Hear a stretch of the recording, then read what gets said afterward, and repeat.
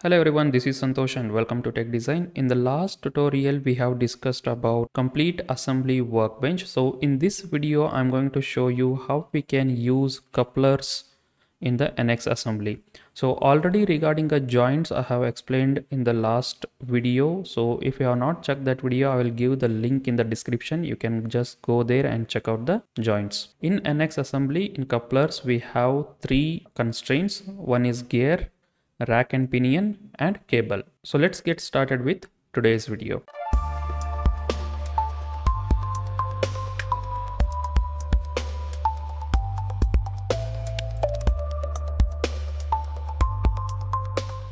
So now the first coupler I'm going to discuss is gear.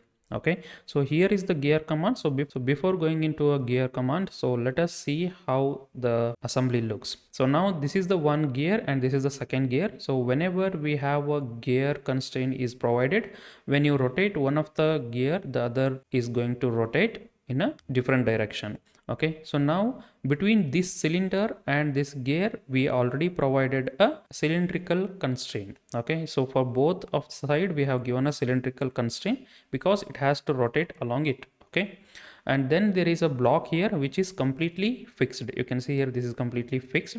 So now why we are giving gear constraint? So suppose if this is rotated, we want this also to rotate. So now we'll just go to gear command here. And in the gear command or in any of the couplers, you need to provide joints instead of giving a component as an input. Okay, so now what I'm going to do is I'll just expand these constraints. So either you can just select it from here or you can expand this and select it from here. So the first coupler I'm going to give it is this one. Okay, so which is selected here, you can see, and the second one I'm going to select it as from this one. Okay, so now the two joints are given and now we can see the ratio and angle offset is there.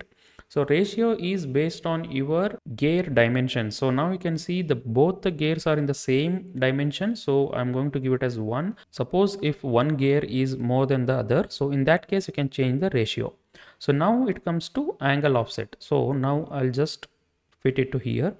So now the angle offset is 11 degree. So suppose if I make it 0, as you can see here, the teeth are not aligning properly. In order to make them align properly, we have to give the angle offset. In some cases, the 0 degree can also work. In some cases, you need to define it. So now if I give it as 5, so you can see it is moved, but it is not engaging properly. So in this case, 11 degree is the proper way. You can see here it is exactly at the center of the particular two teeth. So now this works. So we'll just click on OK. So you can see here this is the symbol which is a gear symbol, and now you can see here it is written 1 and 11, which is 1 is nothing but a ratio and 11 is nothing but a offset of angle. So now it is time to check our gear. So how we are going to check? We'll just go to move component and select one gear. Either it may be this or it may be this. So I'm going to select this assembly. And now we can just rotate it here. So you can see here, as soon as I rotate, the other gear is also rotating in a opposite direction. Okay, so this way gear command works. So the next coupler I'm going to discuss is rack and pinion. So now you can see here the rack and pinion assembly is created. Suppose if this is rotated, this has to slide along this path. Okay, so this is our requirement, and also we have provided a multiple hinges here. So this is the hinge so that it can rotate along this particular center line, and then there is a slider, so it can be rotated.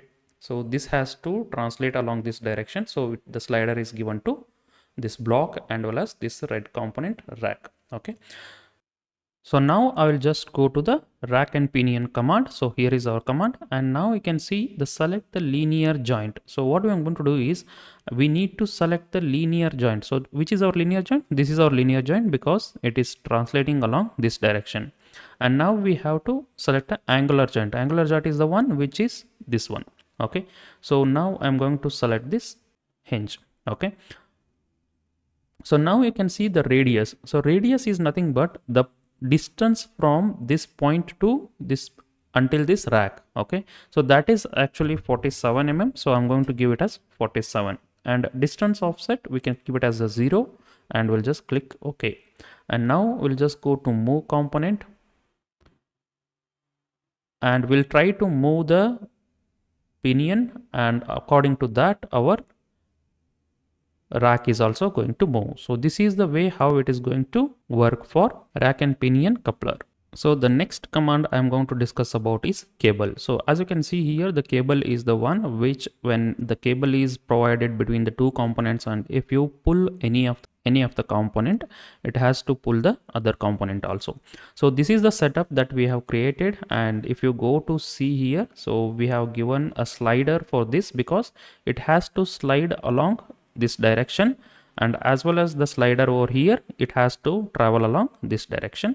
So that is why the slider is given to these two components. Okay, so now we'll just go to cable, and here you can see first linear joint. So we can just select this linear joint, and the second linear joint is going to be this linear joint. So once you create, you can see here the cable is created here. So now the ratio, so suppose what is the ratio, like if you are pulling it 1 mm, this is also going to 1 mm if the ratio is 1. Okay, if it is 2, then if you are pulling it 1 mm, it is going to move by 2 mm. So we can just keep it as it is, and the distance of offset we can just put it as 0, and we'll just click OK.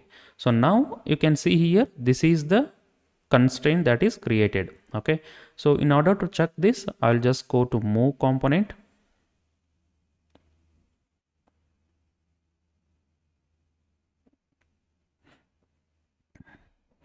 and I'm going to select this component, and let us move it by along this direction. Now as you can see here, as soon as we move, the bottom component is also moving. So this way we can able to create a cable coupler.